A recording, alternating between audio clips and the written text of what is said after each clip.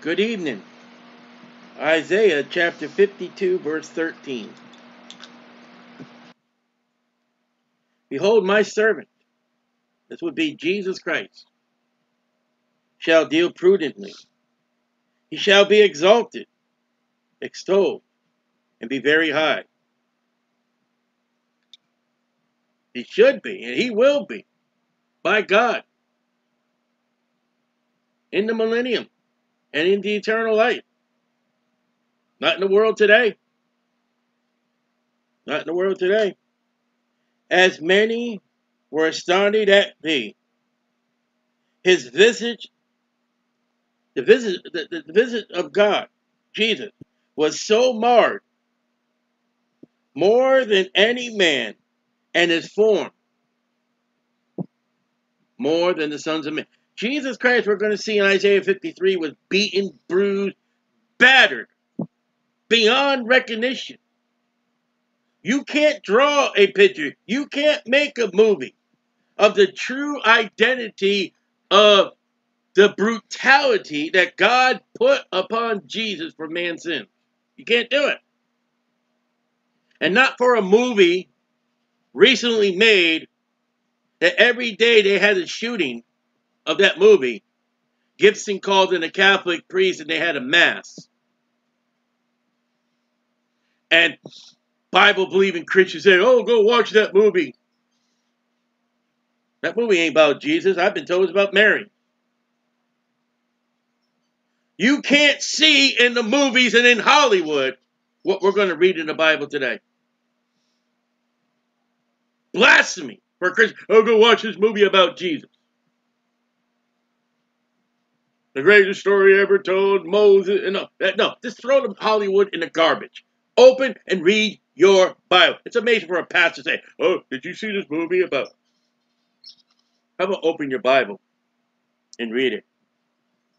His form of riches than more than sons of men. So shall he sprinkle many nations. Why not all nations? Because it's a heresy to say everybody is going to be saved. When the Bible says, broad is the way that leads to destruction, and many that go therein, and straight is the gate that leads to life, and the few that go in. Listen, listen, listen. If you think everybody's going to go to heaven, you have not been involved in a public ministry, and today proved it for us at the farmers market, the Hager Family Ministry. The king shall shut their mouths at him. That's a second Advent passage. Pilate didn't shut his mouth. Herod didn't shut his mouth. For that which had not been told them shall they see, and that they which had not heard shall consider. At the end of the tribulation, there are a group of people who will be called the sheep nation, and they don't even know that they're going in the millennium. They don't even know about Jesus Christ, and yet they help the Jews. In Revelation 19, when Jesus mounts on that horse, the Bible says no man knew his name. So let's move on. Now, Isaiah 53, let me switch. Isaiah 53, if you talk to a Jewish person, and I have, if you witness to a Jewish person, and I have, and you quote Isaiah 53, you know what that Jewish person is going to tell you? That Isaiah 53 is the nation of Israel. And the ones that persecute the nation of Israel is the Gentiles. And I'm here to tell you Isaiah 53 is about two. It's about the Lord Jesus Christ, and it's about God the Father. And it's about God the Father laying upon every sin the wrath of God, the judgment of God upon sin, upon the body of the Lord Jesus Christ. Who has believed our report? Any public witness, or whatever public ministry you have, you know there are people who don't believe. And that was shown today. And you'll know that there are people who do believe, people who do appreciate. And to whom is the arm of the Lord revealed?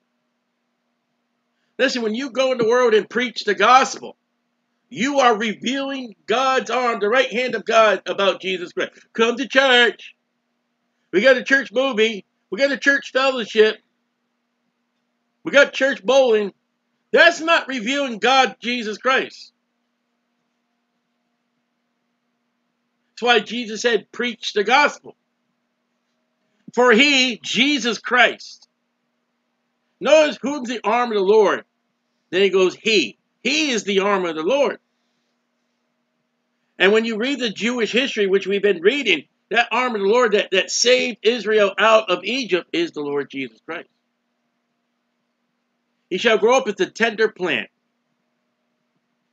You know, Jesus Christ wasn't a villain. He wasn't a military leader. He was a tiny plant, tender, as a root out of the dry ground. That's a miracle because dry ground doesn't produce plants. The earth is dry compared to God. He has no form or comeliness. In other words, if they would have had magazines and pictures back then, they did. Jesus' picture would not have been on a Jewish man's wall.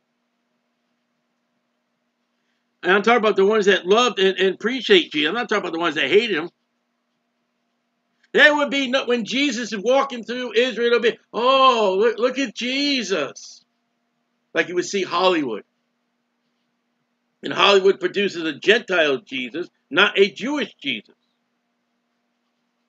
And when we shall see him, there is no beauty that we shall desire him. Now that's talking about when the Jew, we're talking about in Israel, we're talking about the Jews in Isaiah, not the church age, not Gentiles. When the Jews see Jesus, there's no beauty. He was a rugged, tough, short, Jewish, brown-skinned man, maybe the nose. You know, listen, I know that Jesus was rugged. That man walked up and down mountains all his life. That man walked wherever he went. You don't go walking around mountains all that skinny, you know, little wimpy kind of Jesus. He wasn't that at all. But then again, there was no beauty for the lost man to see. Now, he's beautiful to me. The king in his beauty. He's despised. We saw that today. But Jesus Christ was despised by me before I was saved. And you got to admit, before your salvation, you despised Jesus. And rejected a man. Again, we saw that today. You see, in any public ministry. I've had a group of men in the prison ministry just get up in the middle of the Bible teaching, just walk out rudely. I've had people take gospel tracts and rip them up in front of my face and throw them at me. I've had people take the gospel tracts and throw them in the garbage. I've had people yell at me and cuss me out. I've had family members. Oh, no. You're a kook. A man of sorrows. Jesus wept. Jesus wept over Jerusalem. And John said there are things of Jesus' life that are not recorded. I guarantee there's many times when he went off to the mountain and prayed. I guarantee he was in tears. Drops of like blood in the Garden of Gethsemane. Acquainted with grief. He didn't have no happy life. What would Jesus do? He was a man despised, rejected. He was sorrowful in his grief. He wouldn't be appreciated by today's lads to see in church age life.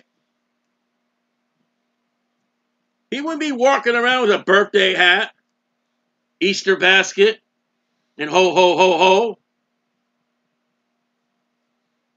And we hid as it were our faces from him. That's the apostles, the disciples. We'll see that again coming up.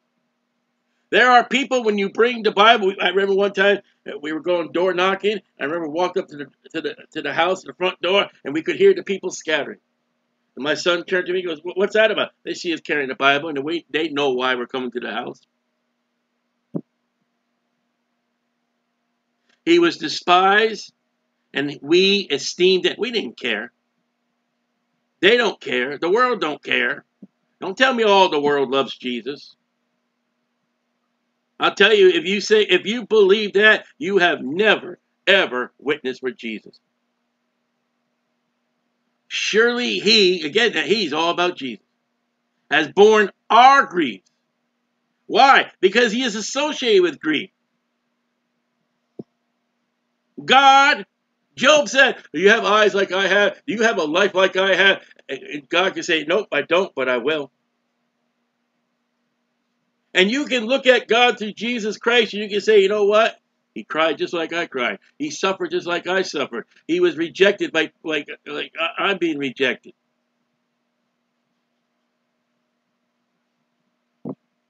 All points tempted, but yet without sin. And carried our sorrows. He was sorry and our sorrows. And yet we did esteem him stricken. We seen him beaten, smitten of God and afflicted. The witness of that afternoon that when Jesus was on that cross was a bleeding, pussy mess of a God in the flesh. You couldn't even recognize that body, and that body, the Bible says, was naked before all the world to see.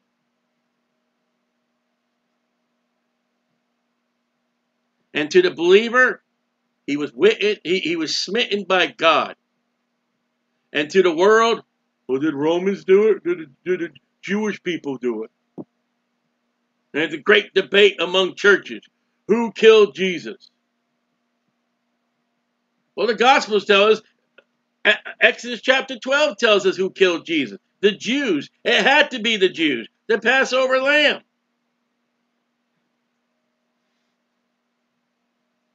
Well, no one killed him. He took his life. Yeah, he took his life, but they ordered it. But he was wounded from head to toe for our not his transgressions, our transgressions he was wounded. I wounded Jesus Christ. The man that cussed us out today, Jesus was wounded for his transgressions. The person that waved to us and said, how you doing? Jesus was wounded for their transgressions. The guy that walked by filming me, his transgressions wounded Jesus. All the world's transgressions, plural. Isn't it amazing? That's plural. Iniquities is plural if you look at that. Yet the Bible says the Lamb of God which take away the sin, singular, of the world. Why is it iniquities and transgressions here, plural, and sin in John chapter 1? Because when Jesus died on that cross, he took everything and put it all one big lump on his body and on his blood.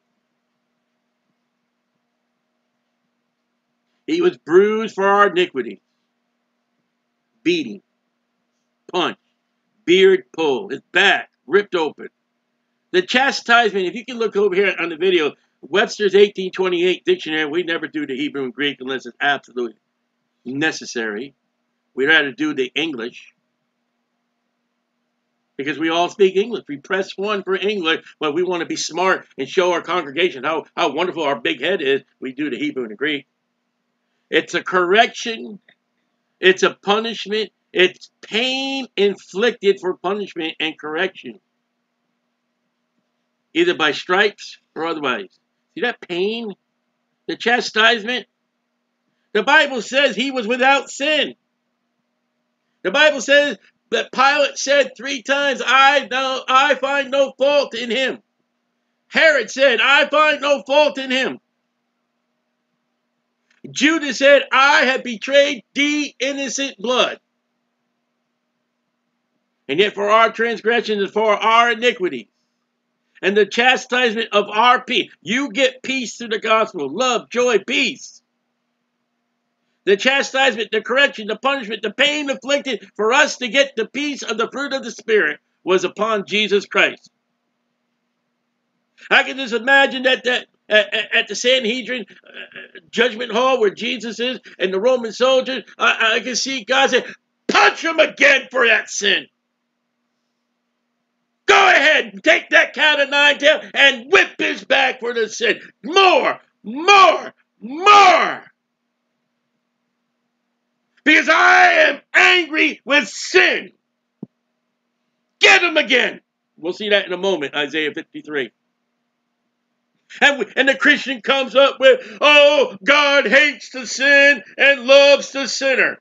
And what on earth did God do to the body of Jesus Christ? Our transgressions, our iniquities. Verse 5, with his stripes, cat o' nine tails, we are healed. You know what the greatest healing that ever happened? The blind man saw. Nope. The deaf man's ears opened up. Nope. That one leper that came back, thank you, I'm clean. Nope. You mean the people that were possessed with the devils? No. For me, the greatest healing I had was on April 25th, 1987, on a Saturday afternoon, when God took my sin, God took my transgression, God took my iniquity, God took my chastisement, and God healed me of my sins upon Jesus Christ when I believed. I was healed, and I was washed, and I was forgiven of all my sins. There's that healing. All we are like sheep have gone astray, and this is quoted in the Gospels about the disciples. But even I have gone astray. Even I have gone astray. We have turned everyone to his own way, and the disciples, you know, there's only one disciple at the cross of Jesus.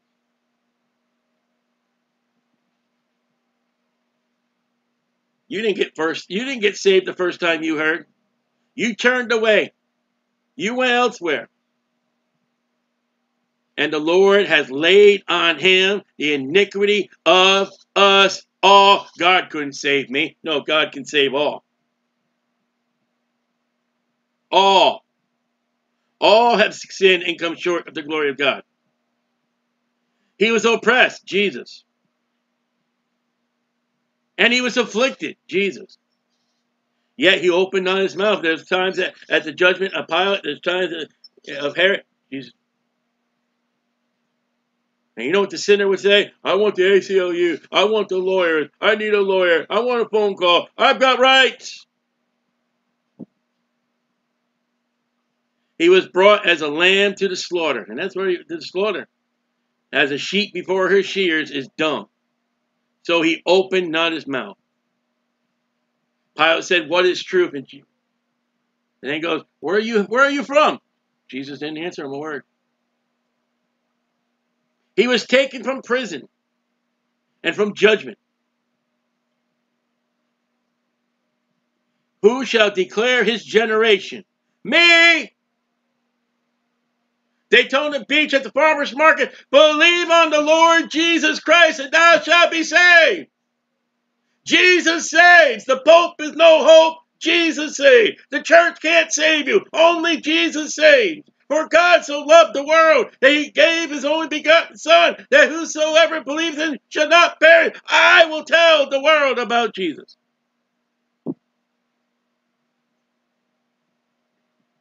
A man today cussing us out. What do you know?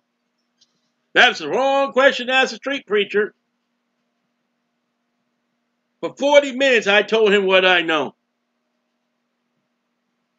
For he was cut off out of the land of the living. What's that mean? He died. Cut off. That cut off. Went to hell. They took his life. He was living. There's a whole bunch of living people around him, and he died. For the transgressions of my people, Jewish people, and that can also be saved, you know, for those that get saved, was he stricken, beaten. The crown of thorns beaten upon his head. The cat of nine tails, the fist.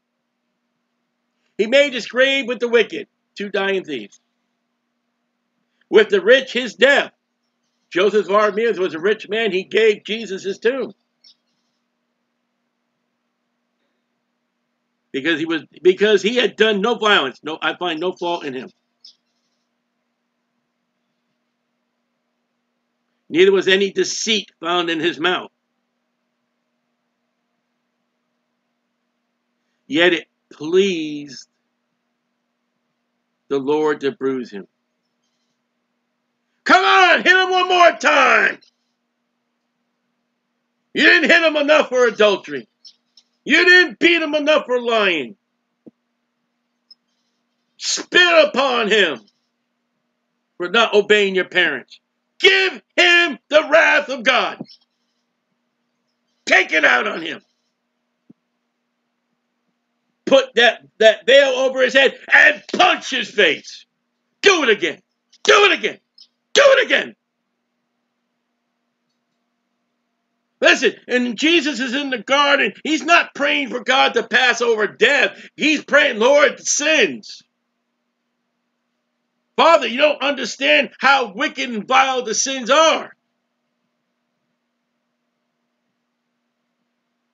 And when I go to that cross, on the way to the cross, from the judgment hall to the cross, I know you're going to beat the heavenly crap out of me. People don't like that expression. You're going to beat the hell out of me for man his transgression, that he might not go to hell if he puts his faith and belief upon what I do. God sits up in heaven. They're punching Jesus. They're whipping Jesus. They're nailing him to the cross. They're pounding upon his head, the throne, and God's up there. I like it. Yes, I'm satisfied. Sin is getting a beating. I like that. He that has the Son has everlasting life. He that has not the Son shall not see life, but the wrath of God abiding upon him.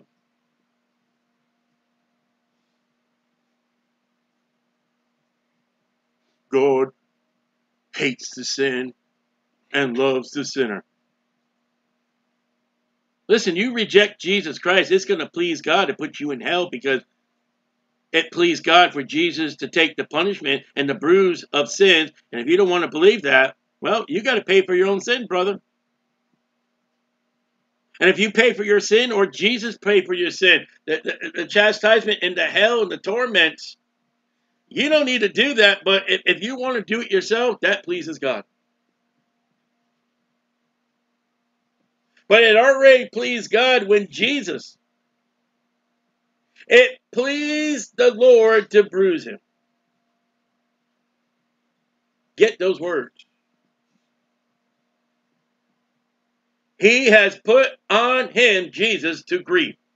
Listen, we come up over here in the beginning. It says, verse 3, he's despised, rejected, man of man's sorrows, and acquainted with grief. Verse 4, surely he has borne our griefs. God said it pleased the Lord Jehovah to bruise him. He had put him to, added more grief upon his grief, added more grief of our grief upon Jesus. From the time he stood before the high priest and his soldiers, all the way to the cross, and even when Jesus went to hell, and some people don't even believe that.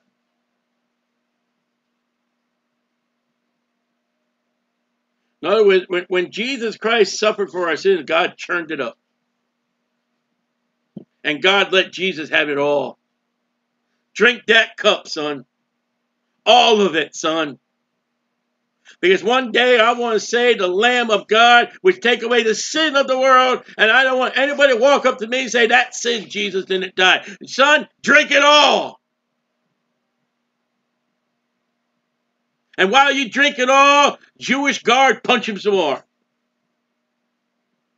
Roman guard, those thorns are not deep enough in his skull. More.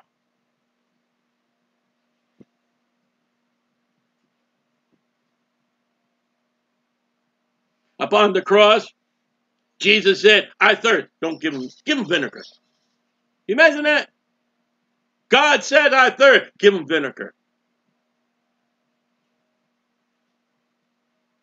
When thou shalt make his soul an offering for sin. Now look at verse 6 real quick. At the end of verse 6, the Lord has laid on him, not in him. the iniquity. Listen, sin was not in Jesus, but it was laid upon Jesus. And verse 10, make his soul an offering for sin. The very essentials of the eternal life. That's the soul, eternal life. That is the Lamb. Offering for sin. That's the Lamb of God right there. For sin, singular. Iniquities, plural. Transgressions, plural. But there it is. Offering the sin, singular. The Bible said, for the Lamb of God which take away the sin. There's the Lamb of God right there, verse 10. He shall see his seed. Who's that?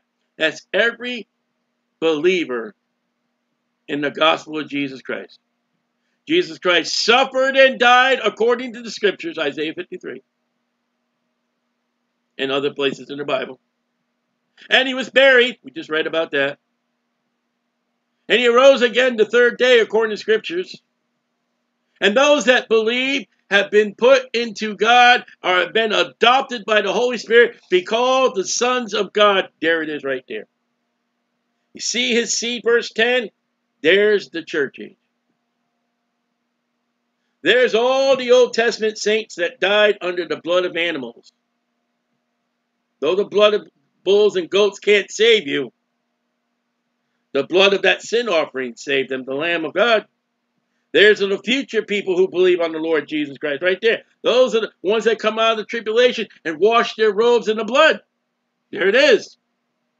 That's the promise of the adoption. He shall prolong his days forever. And the pleasure of the Lord, it pleased the Lord to bruise him, and the pleasure of the Lord shall prosper in his hand.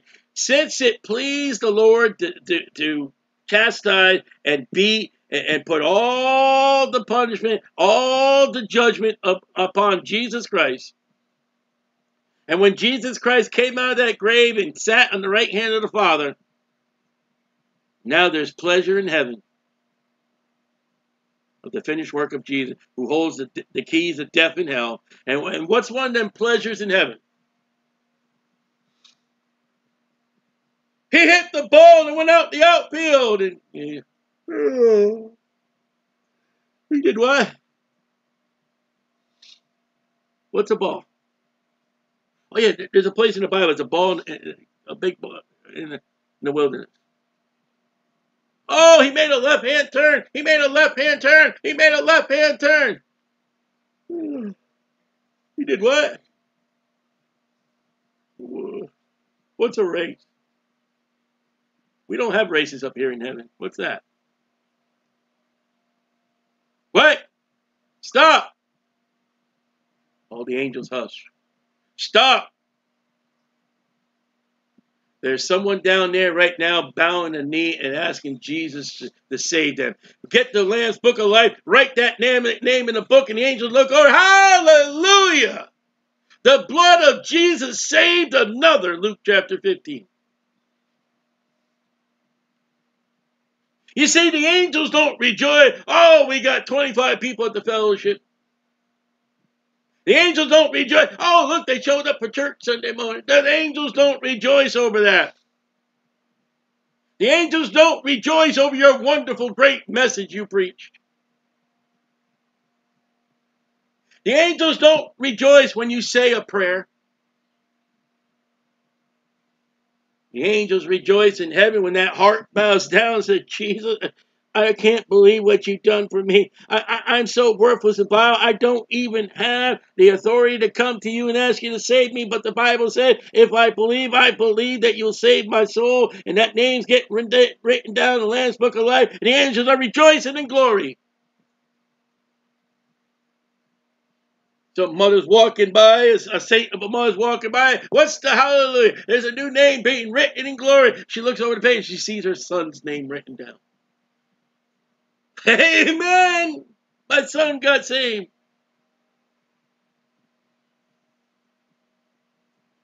Imagine what it'd be like in heaven when they see, oh, he's saying a prayer. and you know, the heavenly crickets.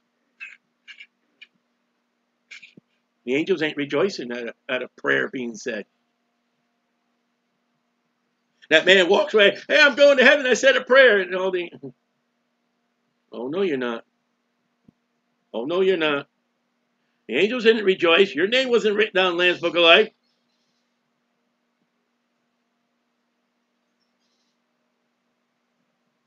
He shall prolong his days, and the pleasure of the Lord shall prosper in his hand. It pleases the Lord to beat Jesus for sin and for man, and it's pleasure to the Lord that a man believes on the Lord Jesus Christ. Rightfully and truthfully. And I got to say that in the church age today. You know, there are people and there are churches that someone got saved, and it's sorry that my heart has to say, real? There? Did they really get saved? I don't know. But did they? Or was it just to say a prayer and somebody head counted them? I'm amazed on how many churches they get up. This person received Christ. The Bible says that mouth is to confess. I got saved April 25th, 1987. April 26th, I showed up to church Sunday morning. I raised my hand before the service began. The pastor called upon. He said, well, what is it, Stiley? I said, I received Jesus Christ as my Savior yesterday. And I went home after the church service, and I told my father about heaven, and about hell, and about Jesus. With the heart man believes unto righteousness, with the mouth confession is made unto salvation. Not the mouth of the preacher, not the mouth of the deacon, the mouth of the man that just got saved. They can't save it. They can't pronounce it. They can't proclaim it. Romans chapter 10, 9 and 10.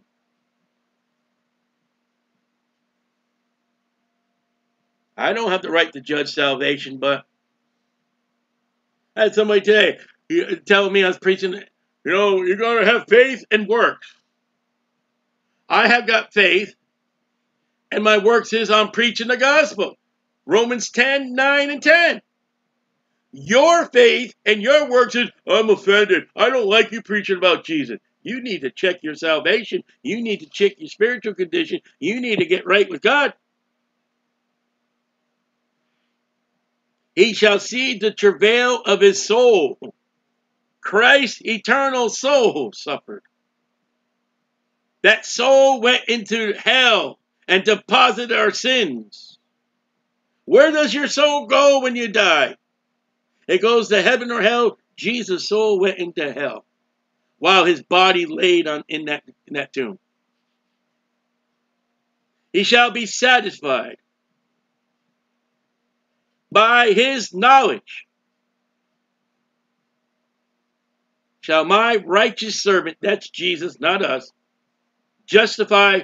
Now, what's that next word? You know what the world wants to say? By his knowledge, my righteous servant justify all people go to heaven. That's what the world wants to say. But that's not what the verse said. Justified men. Why does it say many? Because not all will believe on Jesus Christ.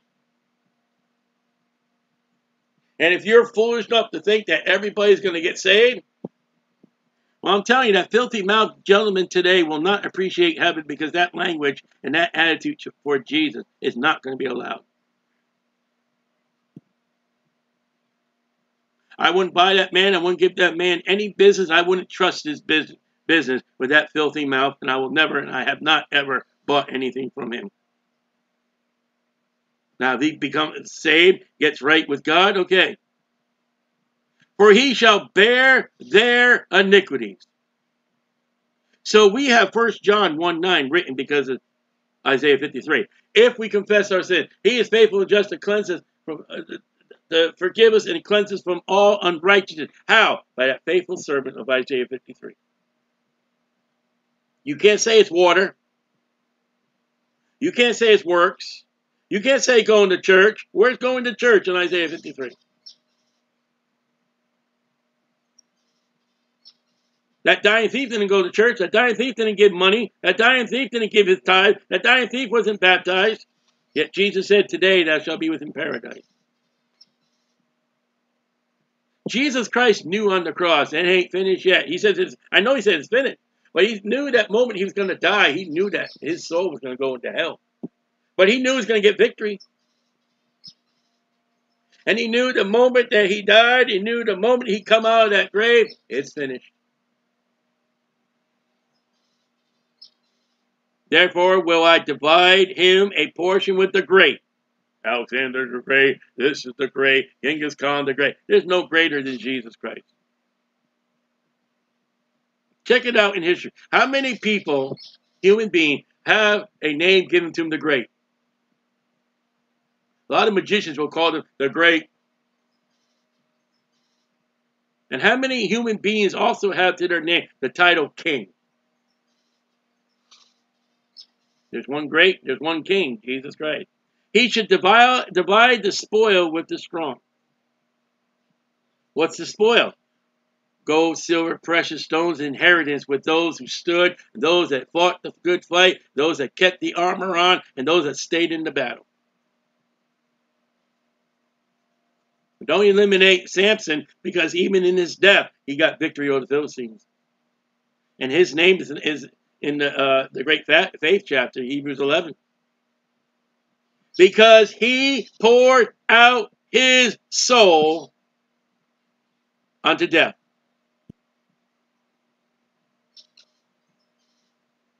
Jesus Christ suffered and died according to Scriptures, and was buried, and rose again the third day according to Scripture. He was numbered with the transgressors, a dying thief on the left, and a dying thief on the right. He bared the sin of many, though the Lamb of God takes away the sin of the world. Not everybody will put their sins through the blood of Jesus Christ.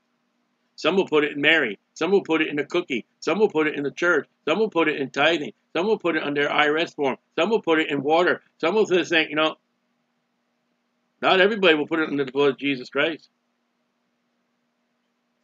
And made intercession for the transgressors. And we have today, there's one mediator between God and man. Isaiah 53:12.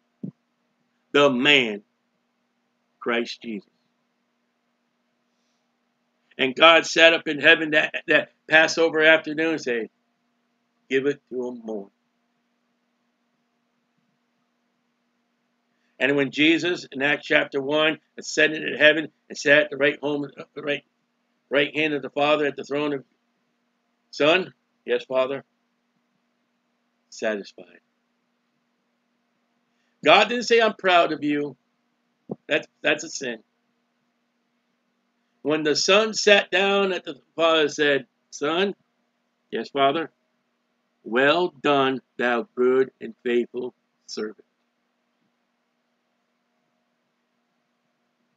And when you do what the Bible, not what your pastor tells you, what the Bible tells you to do, you'll get the same recognition that God gave to the Son. Well done, thou good and faithful servant.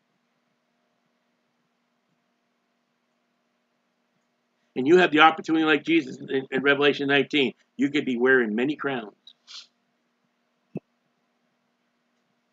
But don't get the foolish notion everybody's going to heaven. They're not. I learned that from all the ministries God's given me. All the churches I've been in. I'm sorry to say there are churches, there are people who profess to be a Christian. Now, I don't have the right to judge, but judging by faith and works written in the book of James, I can say, you know what? I really don't think so. I really don't think so. No, God, the devil, and that soul knows. But woe be to that soul that's been deceived by another man to think that he's got something when he really doesn't have it. I hate to be in that shoe.